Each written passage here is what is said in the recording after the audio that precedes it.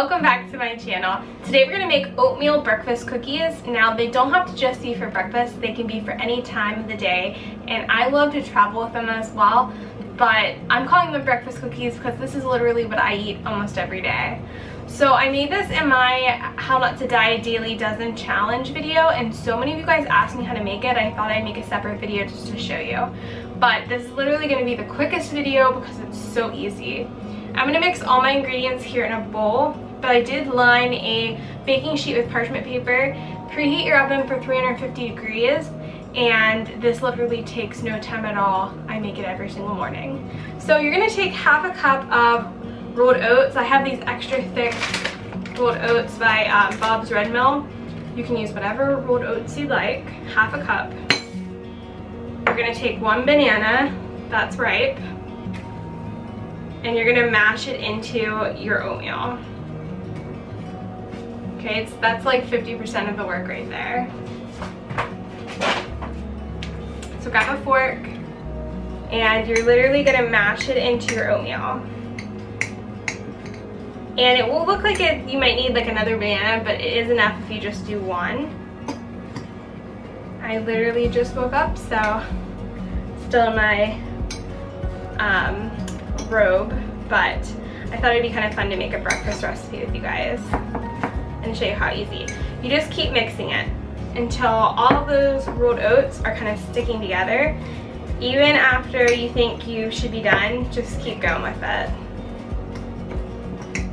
And it makes kind of like a paste for everything.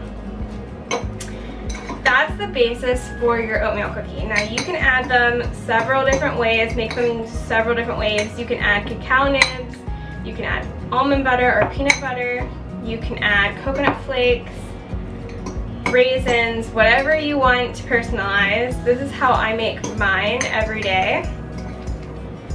Okay, and you'll see it'll start kind of not being like dough, but it starts pulling away from the bowl, and that's when you know you're done.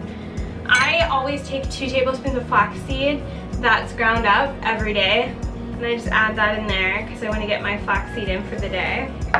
Again, you're just gonna keep stirring.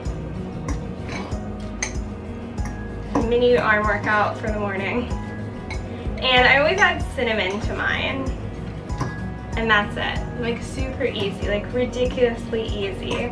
Now this will make about 3 decent sized cookies, and that's my portion for myself only in the morning. You can make yours double the recipe or triple the recipe if you want more, if you're serving your whole family, if you want some to save for later. They store really well.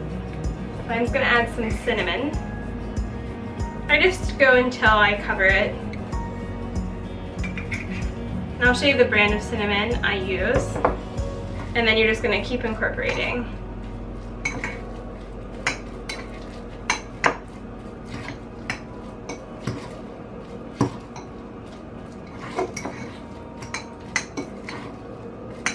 Okay, I'm going to show you guys up close what it looks like before I put it into my baking sheet and make little cookies. So easy. This should win an award for being the easiest breakfast and best tasting one ever. So this is the consistency that you want it to be. It definitely holds up together and it's all mashed in. It's not the prettiest looking breakfast right now, but we're gonna form it into our cookies. So I just formed them to make 3 nice little cookie shapes, and you just pop them up so they're a little bit high on each end. And I'm just gonna bake them till they're nice and brown on the bottom. I'm gonna add some cinnamon to the top of them and just pop them in the oven at 350 for about 5 to 10 minutes. It's usually when your house smells like cinnamon or smells super good that you know that they're ready to be taken out. I use this brand for cinnamon. I find that it's not really a strong cinnamon taste, so I can really add a lot onto it without it being super strong. So I really recommend this brand of cinnamon, this type. This is what they look like before going into the oven, and super easy. This recipe, this only makes 3 of them, so make sure you're doubling that recipe if you're making it for more than one person. And I just added our cinnamon on top. And now I'm gonna pop it in for around 10 minutes. You'll know when the cookies are done when your whole house smells like amazingness. I swear it smells like banana bread kind of cooking. So they come out, and you'll know they're also finished whenever it gets toasted on the bottom and they become more of like a uniformed shape. So it's definitely like a cookie. And like I said, it makes the perfect breakfast. So usually for breakfast, I'll have these 3 and then I'll cut up maybe like an apple or strawberries or whatever fruit I have and put it on the side. And it's satisfying. I'm getting in a lot of those daily dozen or whole food plant-based items I need. So good. So I'm gonna enjoy this. I'm gonna go and have my green tea, enjoy my 3 cookies, and get my day started. If you make this recipe, please let me know below. Let me know how you customized it. Like I said, you could do raisins or chocolate or a nut butter or anything you want to make them different. I love these as breakfast or a snack, but like I said, I eat these almost every day for breakfast.